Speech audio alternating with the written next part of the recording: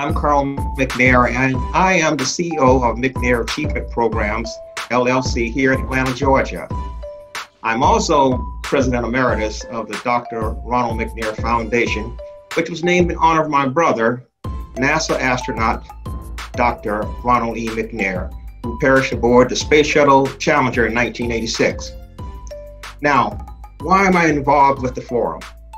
I wanted to see this to come to fruition because I wanted McNair Scholar alums to collaborate with other scholars and African Americans in particular to discuss the impact of COVID-19 on the Black community.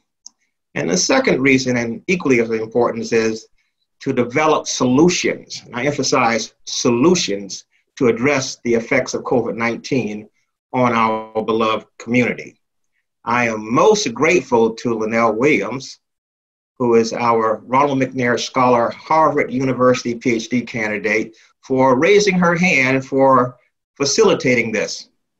And I'm also grateful to her mentor, that's Dr. Trina Coleman, who is also a Hampton University alum, and all the panelists who are here this afternoon who are participating. Why are we here once again? We want to be proactive. There are so many things that are plaguing the African American community, and therefore it made it very important to assemble a group of distinguished scholars like this in order to start answering some of these things as opposed to being reactive. Again, thank you, and we'll talk more this evening.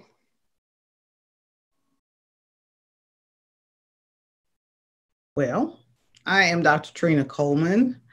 I wear many hats. One of them is an entrepreneur. I'm the CEO of my own company, Coleman Comprehensive Solutions.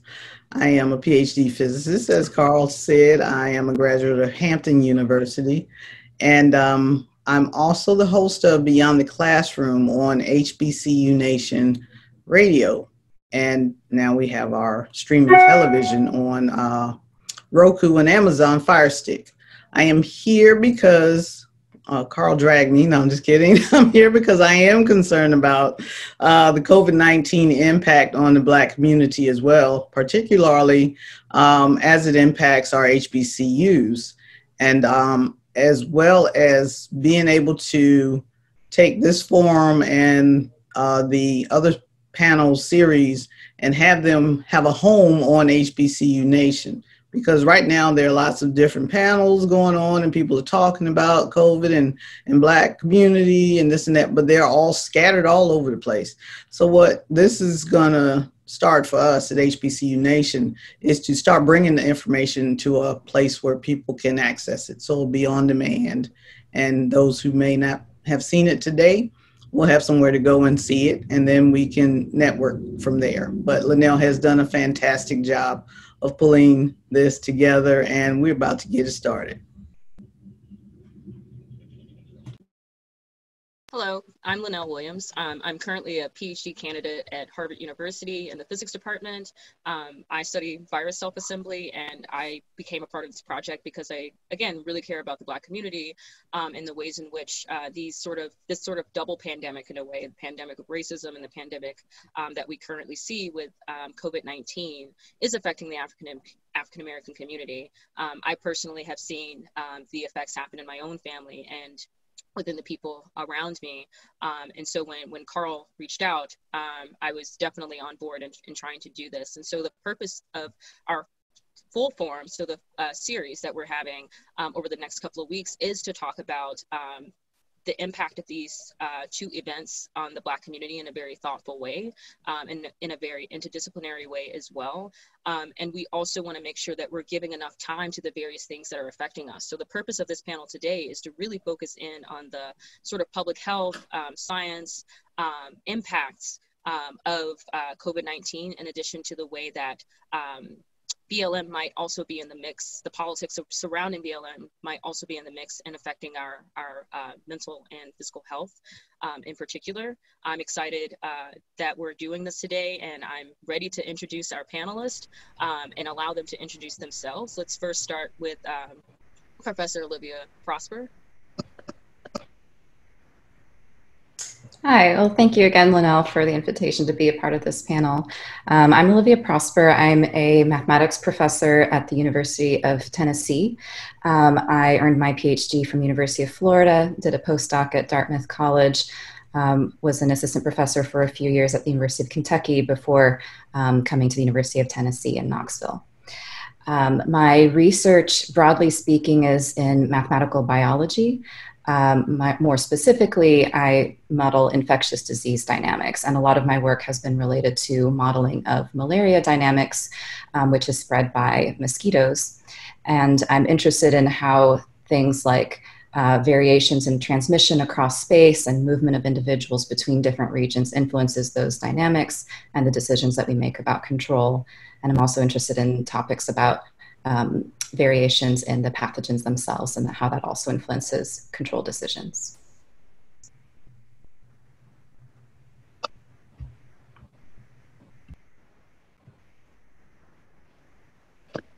Dr. Keshana Taylor. Hi, I'm Dr. Keshana Taylor. I got my PhD from UGA in interdisciplinary biomedical sciences in 2018. And I'm currently wrapping up a postdoc at University of California, Davis, in researching influenza evolutionary dynamics.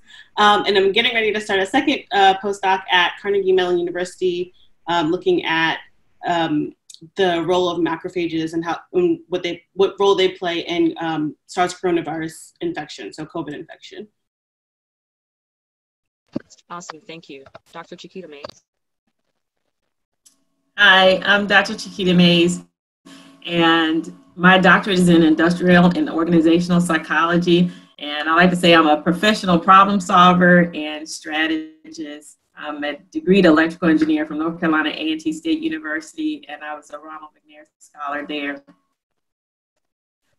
And I own a consulting firm, and I specialize in helping organizations through organizational development and change behaviors. I am currently serving on the COVID-19 task force for the largest health system in the state of Georgia. So I have a special interest in this topic as well. And I'll say this, so today I had the unfortunate opportunity to bury a loved one due to COVID-19. So this thing has hit very close to home on today. Awesome, thank you. Dr. Andrew Marshall. Hey, good afternoon, everybody. My name is Andrew Marshall. I'm a graduate of Oakwood University in Huntsville, Alabama, and a graduate of Meharry Medical College. I did my emergency medicine training on the south side of Chicago before coming to Boston to do a clinical informatics fellowship at Beth Israel Deaconess Medical Center and Harvard Medical School. I'm currently an emergency medicine attending at Brigham and Women's Hospital in Boston and a bioinformatics research training fellow at Harvard Med School. My current areas of research include addressing social determinants of health in the emergency department, also looking at the data to analyze the effect of crisis standards of care on different populations, making sure that there's no discrimination, and looking at the historical effects of red lighting on communities adversely affected by COVID-19. Awesome, thank you. Professor Johnson. Hi, everyone. My name is Michael Johnson. I got my PhD in biochemistry and biophysics from University of North Carolina at Chapel Hill. I went on to do 2 postdoctoral fellowships at St. Jude Children's Research Hospital, one in infectious disease and one in immunology. I am currently an assistant professor in the Department of Immunobiology at the University of Arizona. There I wear many hats. One is running a research program where I basically study molecular microbiology. Specifically, I look at how metals impact microbes. If you've heard a lot about copper, that's actually the metal that I study. I also run a postdoctoral fellowship mentoring program, grant and mentoring program, and I also run a newly formed national program matching undergraduates to research opportunities, trying to be like a Carl McNair, you know, and I've had a lot of those students in the program as well, which has been absolutely outstanding. Awesome, thank you. And last but not least, Deborah Levins. I'm sorry to hear about your family member, Dr. Mays. My name is Deborah Levins. I'm a licensed clinical social worker in Massachusetts. I started my therapy career at a level 1 trauma hospital where I worked with people who lost loved ones to homicide. I was also working there at the time of the Boston Marathon bombing, so I worked with people who were impacted by those bombings as well. And then I started working in college university settings. Most recently, before my current position, I was at Harvard University. And right now I'm the Associate Director of Counseling Services at Lesley University. I also teach, lecture, and consult around traumatic loss, trauma, traumatic grief, working across difference, and anti-racist, anti-oppressive therapeutic practices. Awesome. Thank you guys for introducing yourselves. So I guess we can get started. First, I want to begin by starting a conversation about what kind of brought us here, and that's COVID-19 and the Black Lives Matter movement and what led up to those events. And so for our audience especially, like, what is COVID-19 and what are the events, you know, both previous and current that you understand up to this point that led to the current health pandemic that we see specifically for COVID-19?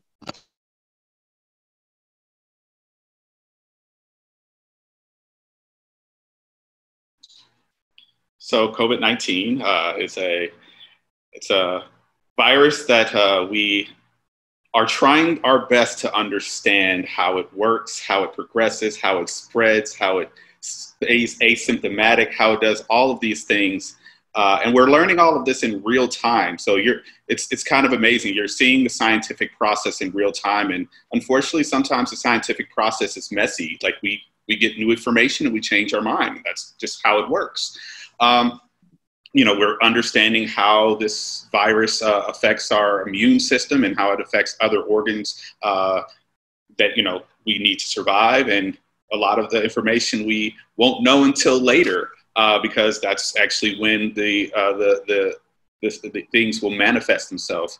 It's been a difficult thing to combat because there's a lot of misinformation out there in real time as well. So, you know, I think that, you know, the people on this panel, you know, as far as mental health, you know, and you know, and being in the clinic and working on cures and working on, you know, things, you know, of how your immune system combats this. We're all trying to really, you know, do our part to try and combat this particular virus together. And, you know, a lot of us, which I don't know that people completely understand, is, you know, I'm a bacteriologist. I'm now working on COVID-19 research. A lot of us are trying to, you know, pivot ourselves to, you know, to meet the challenges of this particular global health pandemic. And, you know, at the sacrifice of maybe our careers or, you know, personal lives. You know, a lot of us have kids at home, and, you know, I'm very fortunate to be able to work in science and have this ability to do this. But, you know, it's a major issue. That's what COVID-19 is. It's a major issue. And I agree completely with Dr. Johnson. One of the things with this pandemic is that the data has been outpaced by the spread of COVID-19. We were learning, the disease was spreading faster almost than it seemed that we were learning, and even mapping out a strategy for, as he was saying, for change management and trying to release the information. And I think a lot of that led to the public mistrust about it because we couldn't get information out. And then the multiple sources of information also led to people didn't know who to go to for information. And then when you look at the fact that the normal sources of information and the most trusted sources of information when it comes to these types of pandemics and these types of, even being in Georgia and the Centers for Disease Control, the experts in the industry were even being called into question. So people just did not know who to go to for information. And I think that further led to that mistrust.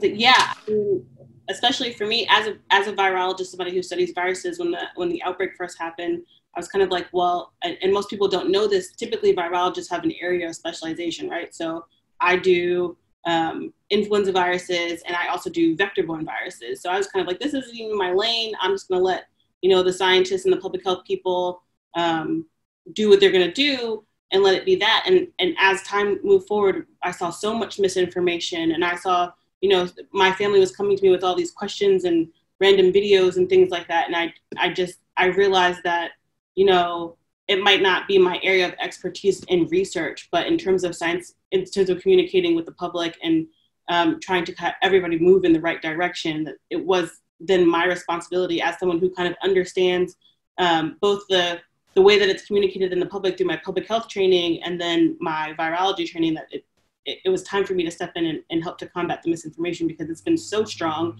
and it's been so consistent, and it's just one thing after another. Just to echo some of those comments, this has been one of the first times where mathematical models have played a prominent role in the media in terms of trying to make projections and explain to individuals what's going on. And so that's been great on one hand, but on the other hand, there's not a great understanding, I think, about what mathematical models are and what they can do and what their limitations are. And so communicating effectively those results in a way that a broad audience is able to understand those limitations and strengths is really important. And so with, as others have said, changes of information over time, as researchers, we're used to our answers changing as we get new information, but I think that may not be something that the general public is used to. And so seeing, projections of models being changed over time can also lead to that distrust.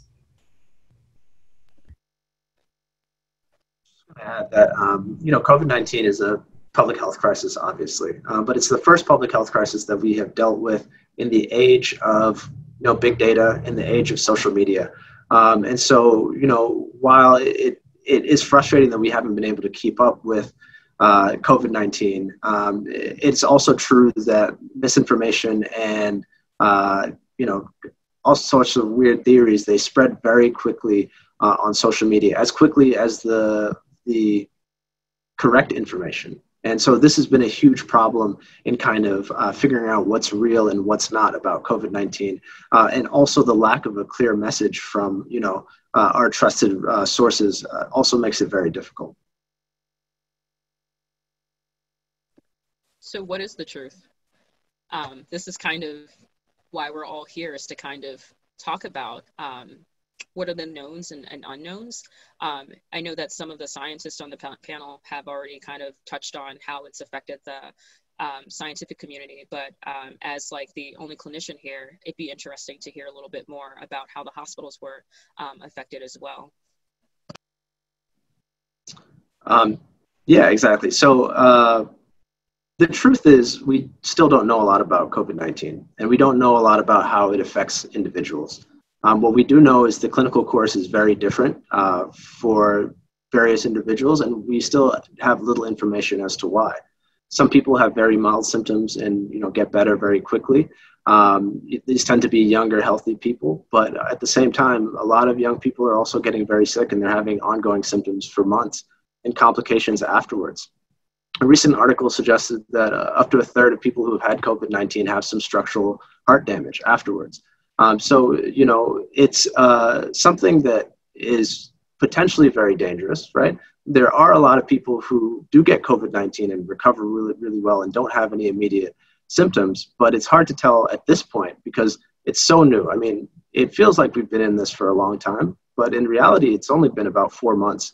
And it's something that's so new that we really are kind of at that point where we're still figuring out treatments, best practices, and trying to collect as much information as we can to tackle this thing going forward. I'm going to shift gears a little bit. I would really like to know, especially from our mental health providers, how COVID-19 has impacted us in terms of the mental health in the Black community. And my question more specifically is, do you think the current pandemic and the sort of safety precautions taken thus far have sort of created an incubator almost for mental health issues.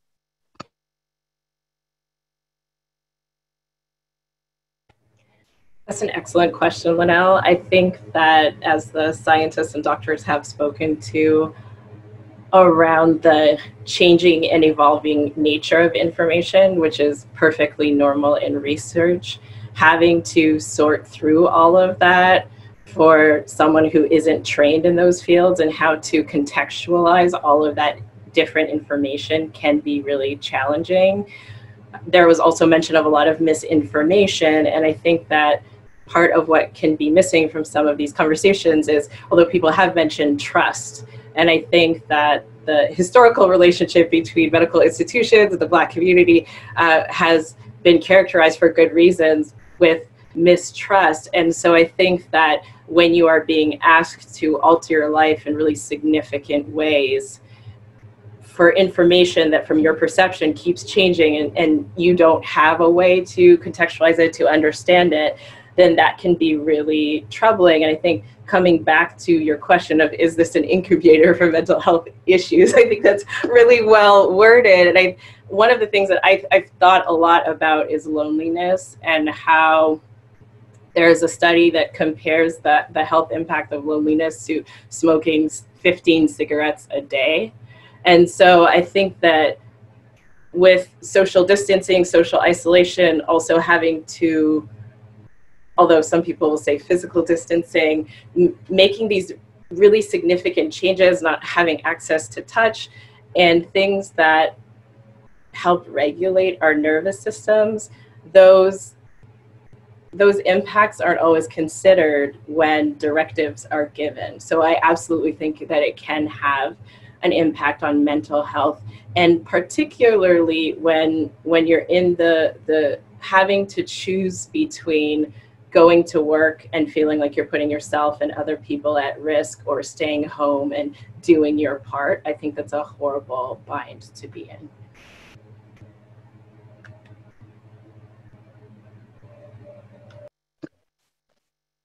So why has this pandemic sort of impacted the Black community in particular, or minority communities in particular?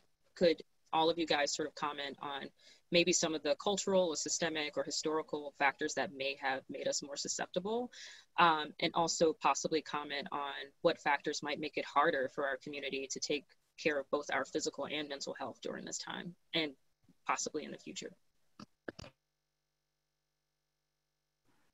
I think one of the big issues, and you kind of touched on it, on kind of trust with those particular communities, is representation of scientists in those particular communities. So how can you trust someone if you don't know where they're from or what they're about? And when people don't see representation of people that look like them in various STEM fields, or social health fields, or any of these particular fields, then they're less likely to distrust the people who are giving them those particular messages.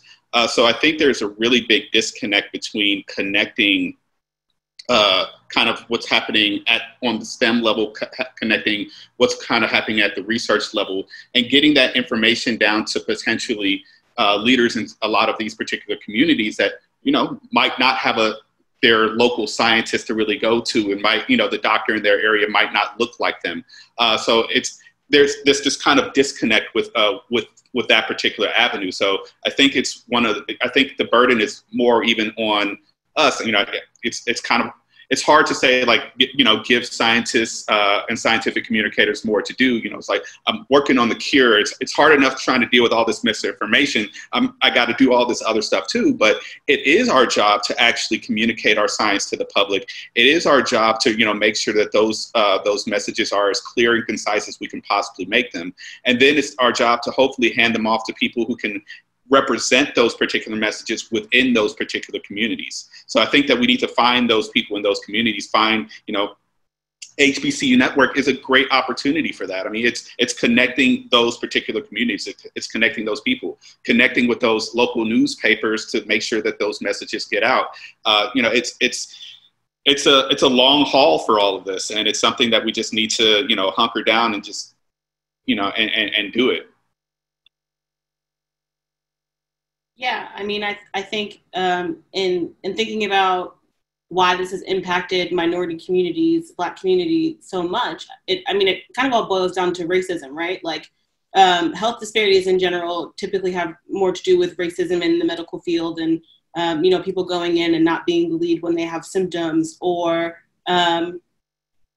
more environmental things. So people living in food deserts are more likely to have diabetes, or exposure to environmental toxins, those sorts of things. And so those things already existed, right? Before COVID, before SARS coronavirus 2 came onto the scene. And then you throw this, I guess it's exacerbating virus on top of it. And basically it's just showing us all of these things that were there, but maybe kind of hidden, or things that we didn't really talk about before. But now we have to talk about it because it's something new. It's something we can't control. And it's a little bit harder to tuck away, more so than the things that are already built in structurally into the medical system that are there and that exist.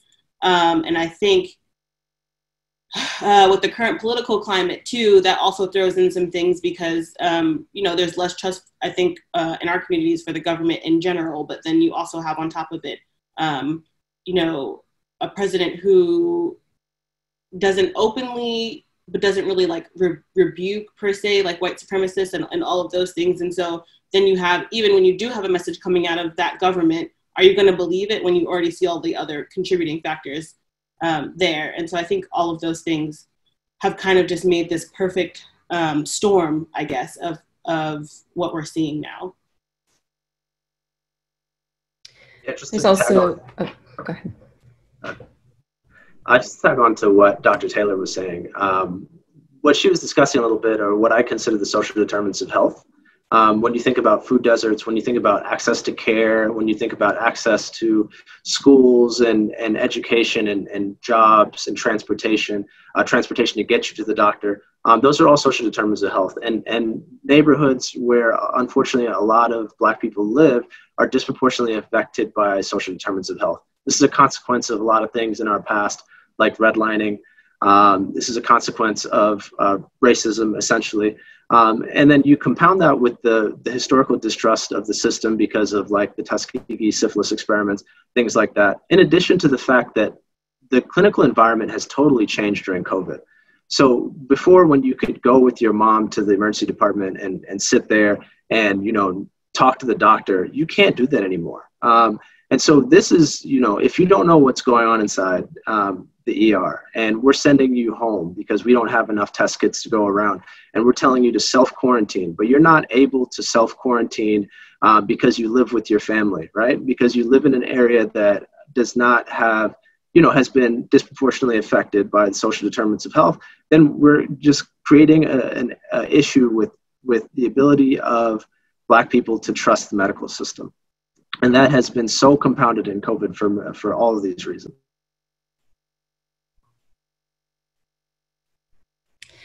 I was just going to mention that Black individuals are also disproportionately represented in jobs that are considered essential right now, and so that's also increasing their exposure and contacts, whereas others might be able to more easily isolate. And then for those who aren't essential but may have lost their jobs, then that just exacerbates any issues that they already had underlying. I think the beauty of my role is that I'm able to share a message with medical professionals about how to care for the Black community. But I also have the role of caring for the medical professionals too that have been working through COVID and helping them through their own self-care. And so one of the messages though that I have been sharing with them is the need not only for empathy during this time when they are caring for Black and Brown communities, but also the need for compassion.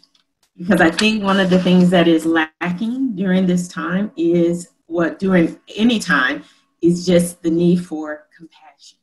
When you are dealing with people of color and when you are dealing with Black and Brown communities, you need to have a level of compassion because there is mistrust. And when you talk about, especially mental health, because mental health even more than, we already know that our physical health comes with disparities, but we go and we seek mental health help even less. And so when you think about this, we want to ensure that the medical professionals have a level of compassion when you're dealing with individuals in minority spaces and in minority environments. And in Georgia, one of the things that we are really looking at is how we provide mental health help during this time, and how we make not only it safe, but also how we create mental health help that is relevant and it is compassionate and it meets them at their needs. So really thinking about that. And one of the things that I've shared with them is that you're not healing them. You want Black people to heal and to hope, but you're not healing them from their Blackness. You're helping them to heal from the atrocities that have been committed against them. And sometimes I think that people of other, and especially clinicians of other races, do not understand that. You're not healing them from their Blackness. You're healing them from the things that have been committed against them because they are Black. You're not healing them from their Blackness. And I think so many times that comes across. So Black people are especially resistant to mental health help because they think you're coming at them with that in mind. And so that's one of the messages that I have been carrying to our medical professionals that are of other persuasions, to make sure that you have that understanding that when you're going into these communities, that you're not coming at them from that angle. I agree. Can I get a couple words in? Yes, I appreciate you guys and your level of expertise. And I just wanted to say that the Black community also, and from my standpoint, speaking from HBCU Nation and having been educated at an HBCU and having all of the students that had to go home, they're Black too. And a lot of them, most of them don't come from privilege. So they're going back to the neighborhoods that have the disparities. They come from those neighborhoods for the most part. So I guess a lot of them have to kind of be the voice of reason for those that don't believe in wearing the masks or don't believe in what they're hearing about, you know, the measures that they can take to be more safe.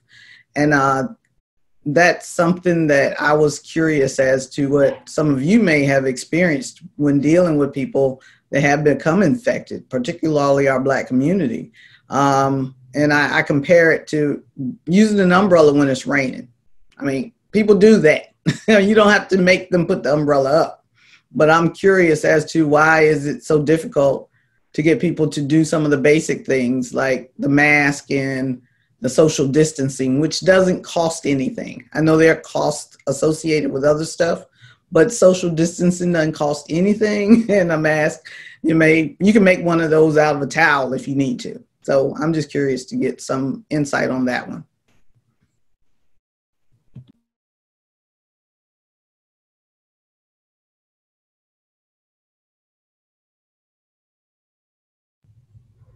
One concern that I read about recently with the cloth mask recommendation by the CDC is this fear by some Black men that it will increase the likelihood that they're perceived as being criminals. And so, you know, I think that's one contributor anyway to this resistance, possibly wearing a mask, a cloth mask anyway.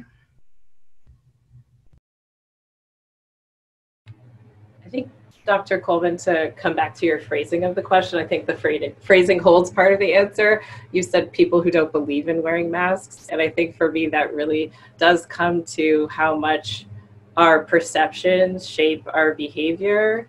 And again, returning to this issue of trust, I think there is the social determinants and history and where people live and who gets sicker, but then there's also the idea of when I step in, when I'm at the threshold of a medical system or a doctor's office, there's so many studies that speak to a different quality of treatment for Black communities. And so I think that for me in my own personal COVID journey, although I tend to lead towards rule following, so I definitely was following those guidelines without the understanding. There were two conversations I had, one with a friend that I've known since kindergarten who's a doctor, who was able to contextualize the advice that was being given. And then another one was with a scientist who said, oh, this is why things are changing. Talk to me about droplets. And then so that kind of turned my internal belief. There was one phase of just doing it because I was being told and I didn't want the $300 fine in Massachusetts or unnecessary interaction with the police system.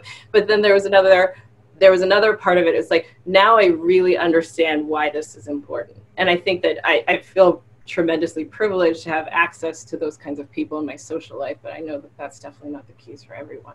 No, it's not. And I think one of the things that I guess I've tried to wrestle with is the fact that you can feel the rain, you can see the rain. You can't see the COVID droplets nor feel them, but they have such an impact. So I guess I want people to believe that it's true. And I think what we're seeing is that some people don't believe that it's true until it impacts them, such as Dr. Mays and her loss. You know, I don't know the circumstances around it, but nevertheless, there was a loss, and there are losses all day, every day. And I don't get when people are going to just get on board and say, okay, enough is enough.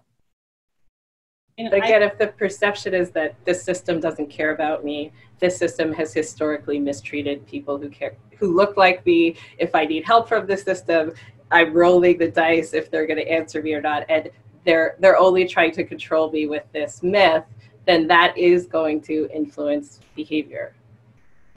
From a mental health perspective, you know, we have a lot of students who had internships promised to them this summer. Some had jobs. Some actually went out and bought the car, had the job rescinded. And this has happened to thousands of students across the country, and speaking specifically of African Americans. I wonder whether, from a behavior health perspective, will there be enough behavior health specialists or psychologists, what have you, to handle what is about to unleash or have already unleashed? Anyone want to respond to that?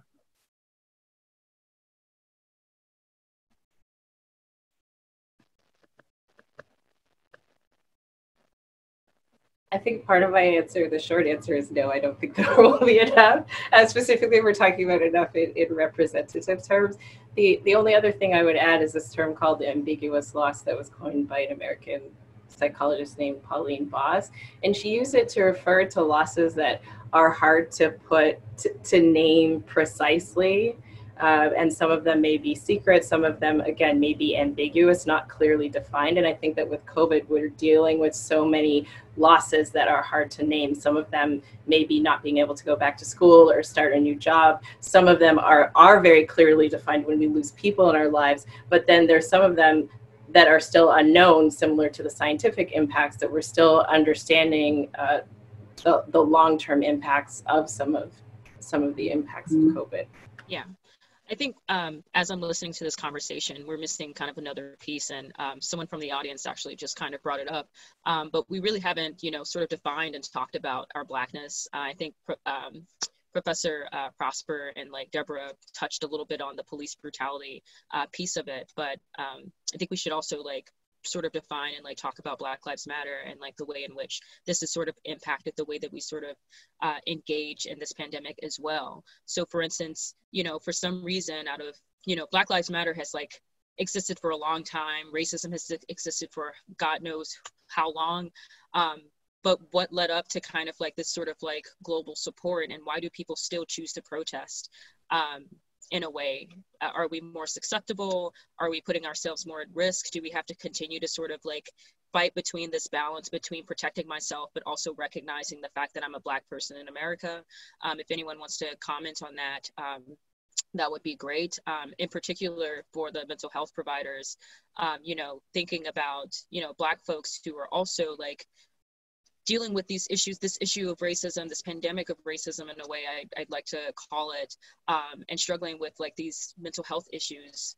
In addition to this like current BLM movement, we see people getting like, you know, stolen and like taken away in unmarked cars, etc.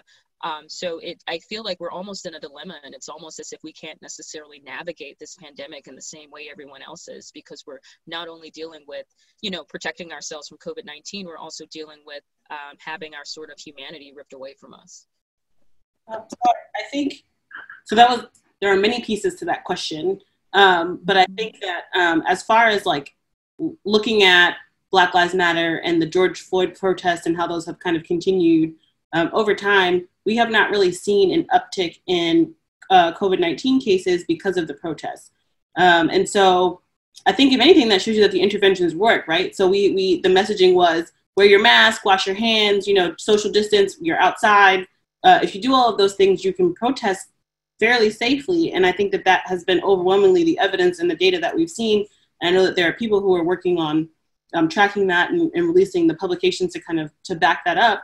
And so I think at least that piece of being able to respond to police brutality in that way, I don't think that that has been taken away from us if we follow those precautions. And so it kind of comes down to kind of like looping into the previous question, if people are taking this seriously and they're doing what they need to do to protect themselves from COVID, I think in a regular setting, being outside and protesting, you know, our rights, I don't think that that's necessarily a problem. I think as a Black person, as someone who has been dealing with this pandemic, I think when all of that exploded, I was just like, so I have to do both of these things now? Like, it's just, right? Like, and so from I guess like an academic perspective, it then turned into all of these conversations that I have been dying to have with, you know, colleagues and fellow students and professors and all those types of things for years, because like you said, Black Lives Matter has been here since I was in graduate school getting my PhD. And in conversations with my girlfriends, we all went to graduate school together. We've kind of just said, you know, I think the difference now is that there's more support for it because people aren't working. Right? People are home. They can pay attention to the news. They maybe kind of sort of have more bandwidth to deal with it, at least from the perspective of those who are working at home and who aren't working on the front lines. And so I think it's a lot easier to ignore when you're in the hustle and bustle of your everyday life, whatever that looks like. And then now that the world kind of just stopped for a couple of months and everyone was able to really like turn their vision to it. And I think that's why it's gotten more support. I think people don't have anything else to distract them from it. And I think that has been a good thing. And I don't know that we would have seen that without the pandemic, but it's definitely taken a toll to have to kind of switch gears twofold on top of them, like trying to do what you would normally be doing outside of that.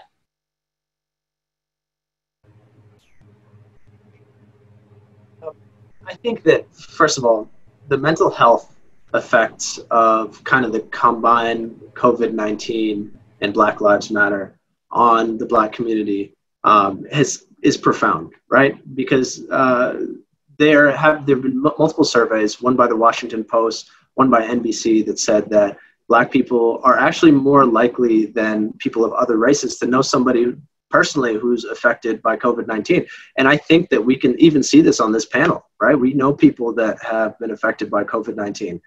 We have friends, we have family that this has happened to. And so when you think about that, and when you think about the people that are protesting in Black Lives Matter, they tend to be a little bit more open-minded, a little bit more open to the science. It seems that the people who are participating in Black Lives Matter, they did a really good job of wearing masks and social distancing, and we have not seen that uptick in cases yet.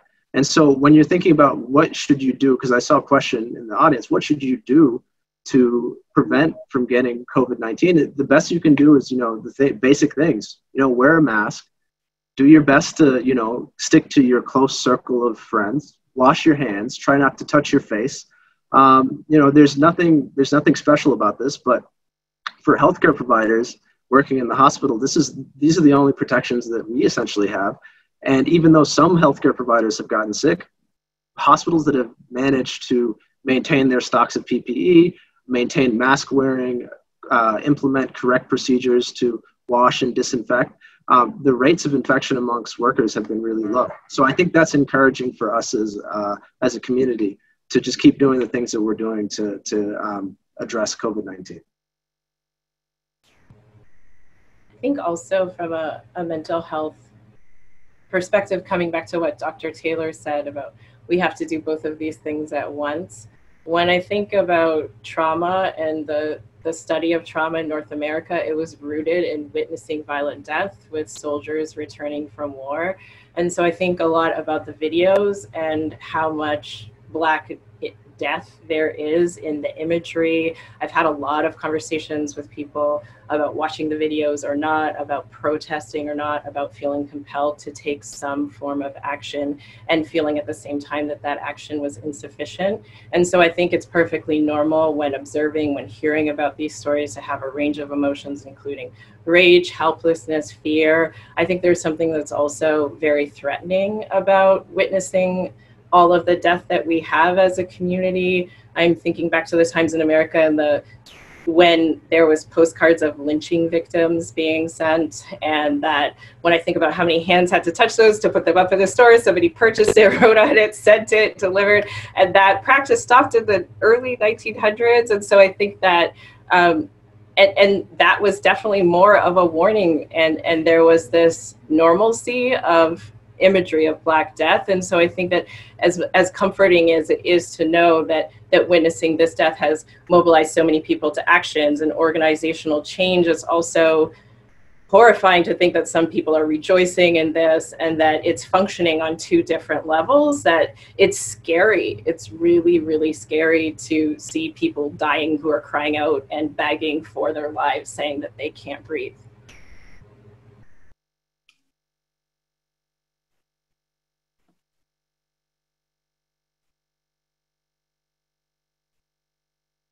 Chiquita, did you have something? No, I'm good. Mm-hmm. Okay, cool. I guess we have about 10 minutes or so left. And so I definitely want to sort of transition to our sort of like conversation about what can we do. So one thing that has come up a lot in the conversation that we've had today is this sort of handling, dealing with misinformation. So what are some ways we can like further find ways to like educate our community about not only how to protect themselves, but better strategies for deciphering information that we hear on the news. So I'll give you an example. I think I mentioned this once before. As a scientist, when I see a headline that says, hey, this study says that it found XYZ, my initial reaction is, oh, that study found that. But to the general public, that can seem like it's absolute truth and this is what we should follow. So how do we sort of get these sorts of skills that we've developed because of the professions that we've decided to choose to do out to our community? And what are some other ways we can better educate and better facilitate these kinds of conversations in our community with regards to health, with regards to science, with regards to mental health? I think one of the things here is understanding, quote unquote, what the system is that you're trusting to give out all this data.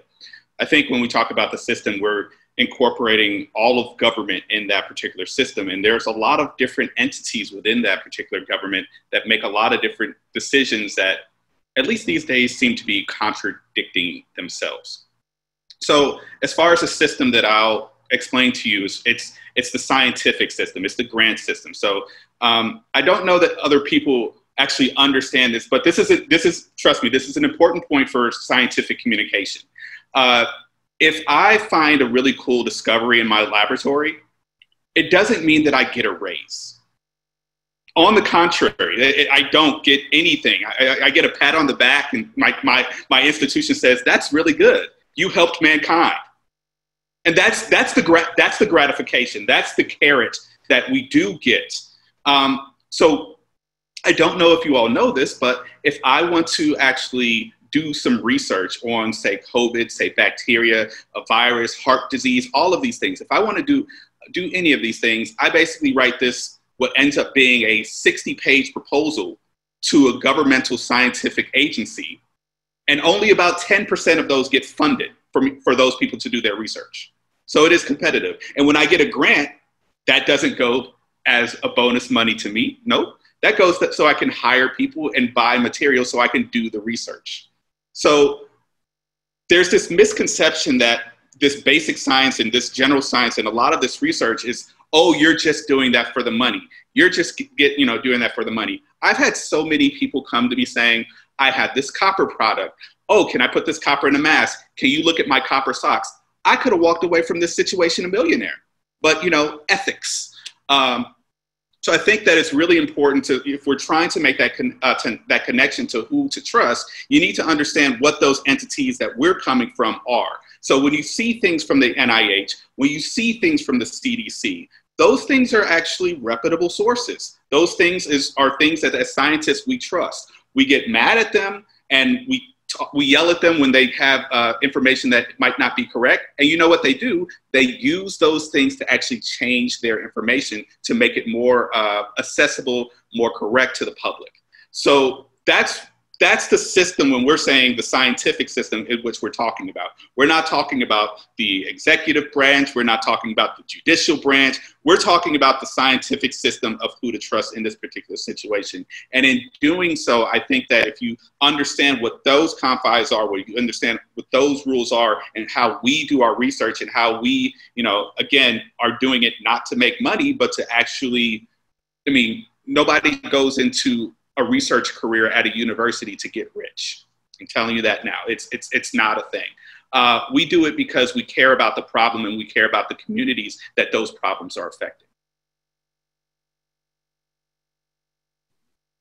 Yeah, I think, I also want to point out, I think, as far as when you see something that says a study has said this, when you conceptualize what a study is, depending on what it is, if it's a clinical trial or it's maybe even like some basic research, it's literally like one project. So if you look at a clinical trial paper, it'll say maybe we gave 500, they'll give you a sample size. They'll say how many people have been involved in this study, right? And kind of the rule of thumb that I go by is typically if one study is making a very large claim, it's likely, or the article that's covering the study is making a large claim that's likely inaccurate and doesn't actually go back to what the study is saying, because typically we don't, as scientists, we don't make extremely large claims off one project. It's usually a culmination of multiple projects that reinforce that piece of information that we're trying to share. And then on top of that, I would say it's also kind of a language barrier. So I know in public health, we speak in terms of risk, right? And so I've had this conversation with my family 20 times already since the pandemic started. Just because something has less of a risk doesn't mean that you are not going to get sick. It just means that, like, so if 20 people hang out in the backyard and the risk is like 1 to 10 that you're not going to get sick, that means that 1 out of every 10 people is still possibly going to get infected. So you might not be one of that one person, or you might be that one person. And so understanding when someone says the risk is lower if you're going to a barbecue outside as compared to eating indoors, there still is the potential for infection. It's just less than if you're eating indoors. And so I think from the public perspective, you hear less risk and you're like, oh, bet, it's on. Like, let's do it. It's good. There's no problem. But that's not what it means. And so personally, I've gotten into arguments with my family because they're like, oh, we're going to go outside and eat at this restaurant on the patio. And I'm like, I'm not doing that. And they're like, why? I don't understand why you're being so, stringent on it. Like, because there's still a risk. It's just a lower risk. And I don't know if everybody else is going to be out there. We don't know what they're doing. And so it's still, even though the messaging is to go out and to stimulate the economy and do what you're going to do, understand that that's not for us. That's for people to line their pockets, right? That's for people to make money. But that's not necessarily going to benefit the individual person. And so ultimately, you still have to move in a way that protects you from the potential dangers, as opposed to kind of following the broad messaging at the current point in time that's being pushed. Just adding to this. It's important to note here too that our research and our recommendations from that research was never intended for the general public. It was always for the organizations that hired us to, or that commissioned that research. It was never to be released on social media or to the news news, mainstream news. It was for those scientific bodies that commissioned that research. And so now we're in this environment where this research is being put out to just mainstream media. And so we're in a very different dynamic right now. And we need to rein that in, control that. And we need now to find ways to release the right information, or at least the information, package it in the right way for mainstream media and for the general public. I want to get a chance to take one of the questions from the audience. So an audience member named Willie Mays asked, are there any studies to show what those that have beat COVID-19 had in common, such as better health, strong immune systems, blood type, etc.? Since there is no cure, what data shows us that our likelihood of surviving will increase?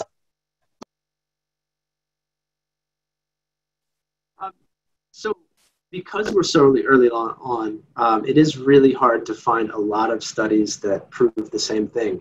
We're all scientists here, and we all understand that the process of doing the research, analyzing the data, and then writing and publishing the paper can be a long one, right? It is actually quite remarkable that we have any studies out on this at all right now, because before COVID, the barrier to entry to getting a study published was probably much higher. So unfortunately, because we don't have the data on what it means to beat COVID, or who is able to kind of not get as sick, it's really just better to be safe, right? Because people may think at this point that they have beat COVID and then have a reinfection later on in life. It could come back like shingles. We don't know the effect on somebody who, say, for example, was pregnant during COVID and contracted COVID on the unborn child, because it hasn't been long enough. Like I said, it's only been 4 months. And to carry a child to term is 9 months. We find that a lot of people are continuing to test positive even after their symptoms resolve. And so unfortunately, even though there are some very early preliminary studies from places like China and stuff like that, we can't say for sure what you can do. What we do know for a fact is that, if you are older and if you have multiple other comorbidities that weaken your immune system, that you are more likely to pass away from COVID. And this affects our community in a more profound way because of the previous inequities that have led us to have diabetes, hypertension, and kidney disease at a higher rate than the rest of the U.S. population. So there's one thing about a lot of these studies, and Andrew said it very well, but I would also caution us to, if you see one of those, those studies, you have to be able to look at it with a critical eye. And this is not something that scientists can do for you. This is something that you have to do for yourself. Case in point, did you know that bald men are more likely to get COVID? They're in a group that is more likely to get COVID. And you look at that, you're like, oh my gosh, I might be balding. But when you break down that study, you look at people who are aging more are more likely to be bald. And then what you're actually looking at is the data saying that, people who are elderly are more likely to get COVID. You're not looking at bald. You're not looking at some of these other things. So a lot of what we're doing is we're looking at genetics, we're looking at blood type, we're looking at socioeconomic status, we're looking at who your cousins are. We're looking at all of this particular data to try and see if there are any trends whatsoever in this. And as Andrew put, the only thing is if you have comorbidities or if you're in an age population, if you're immunocompromised, those are the vulnerable populations. And as a community, in addition to thinking of those and looking at those particular studies with a critical eye, it's our responsibility to take care of them. It's our responsibility to do what we can to be there for them. And what are those things? It's just washing your hands, physically distancing, wearing a mask. It's better safe than sorry. If you're like, oh my gosh, I wore a mask for 6 months and the government was controlling me doing that, but I didn't die, I would say that's a good day.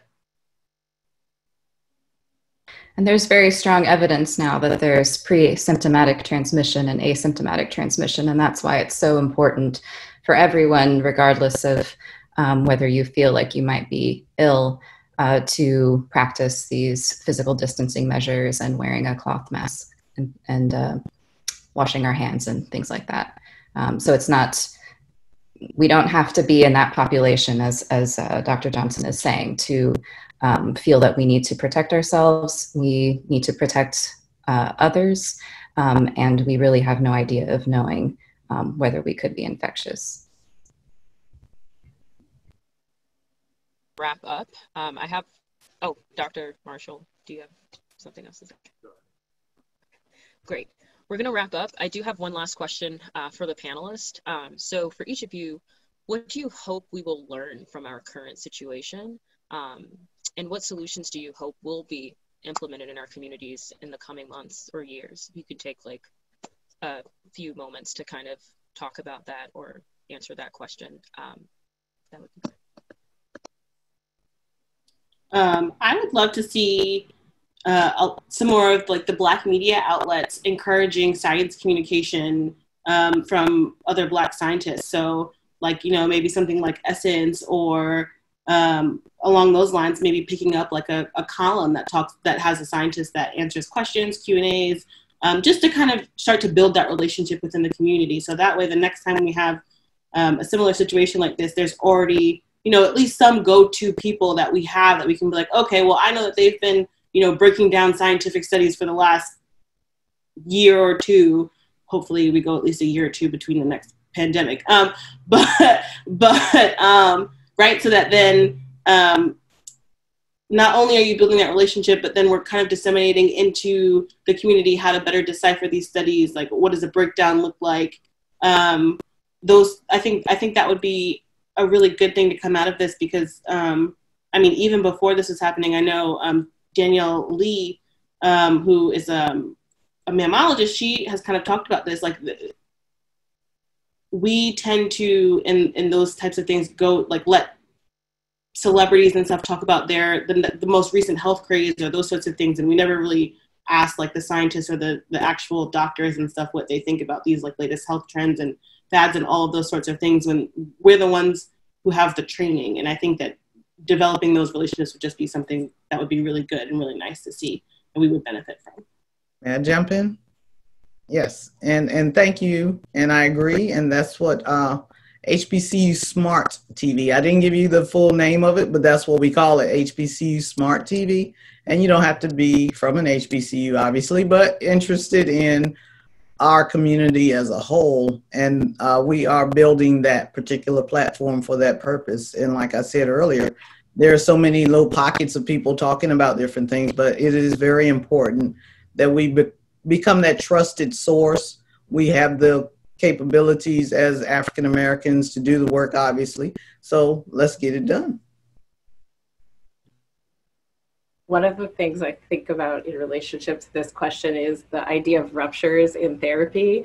And that's when a client feels, for whatever reason, that I missed something that they said, or maybe I caused harm or did something that was not helpful to them. And we spend a lot of time in our education talking about how to repair those ruptures, because that relationship depends on vulnerability and openness. And when I think about relationships with the policing system, with the medical institution, there have been so many ruptures that continue to happen that have gone unaddressed.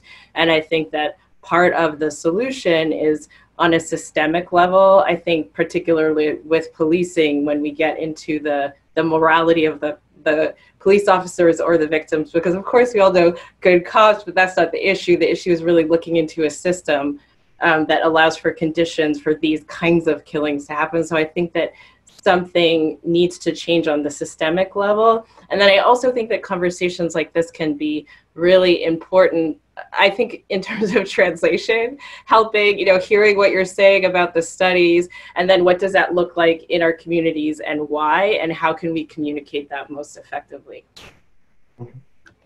If I may, I know, Linnell, you'll get into this, but I want to thank all of you for participating.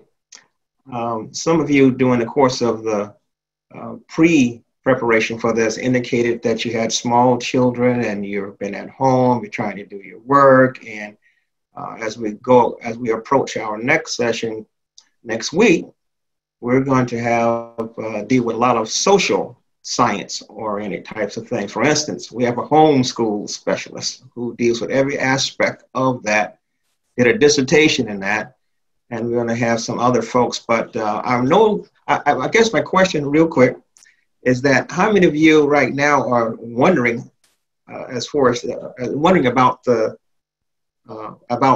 manner in which you will school your kid or the manner in which you will have care for them? I mean, you guys are going through things right now, and there's a lot of stress that you guys are taking upon yourself. Is that an issue? Just say, raise the hand. Is that an issue or anything? Okay. All right.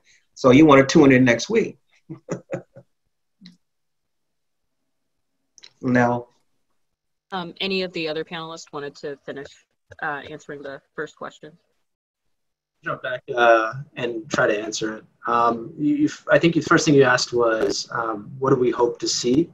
And COVID-19 has placed such a spotlight on health disparities that already existed. What I hope to see specifically is people to recognize this widely, right? Just like people are recognizing that police brutality is based in racism and is the problem. And for our country to actually come together and attempt to address these structural things that got us to the point where we are dying at a disproportionate rate. I think that's the first thing. I think the second thing I'd like to see is an improvement in our public health literacy, because a lot of people are asking questions. We're hosting panels like this. We're having these discussions, which I think is super important. And because we're doing this, I mean, an improvement in our public health literacy will take us past COVID-19, right? It'll help improve the flu. It'll help improve everything else kind of around the country surrounding our communities. And then I think the second part of the question is, how do we hope to address this going forward? And I just want to think that, like, the people on this panel, I don't know about you guys, but whenever my friends or family or anybody has a question, I try to be a source of information for them, because I don't fully understand what some of you guys do. Some of you guys in physics, some of you guys in, microbiology and stuff like that. And I'm sure you don't quite understand what I do. And so the way we look at studies and interpret information is probably different. So I definitely don't understand my friends who are not, in this field at all to kind of understand. So I try to empower friends and family to understand the information, and then to go out and tell other people the information, right? And I think that is kind of how we are going to get the spread. So I hope that everybody on this panel has got enough information to be empowered to go out and to share what we have shared with you in order to kind of make this thing better and improve our public health literacy.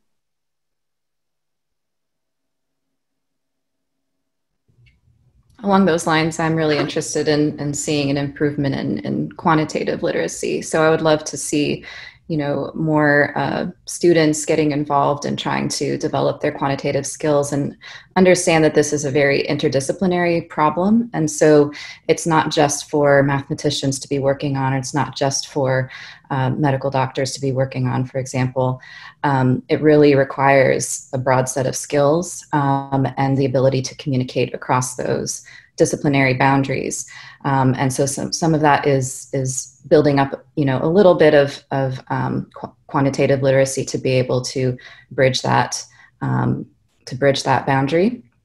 And that will help with communicating things like, what is a model? How do we, when we see a headline that says, this model predicts this many cases, what does that really mean? How do we actually go back to the literature and try to have some understanding for the context of that bold statement?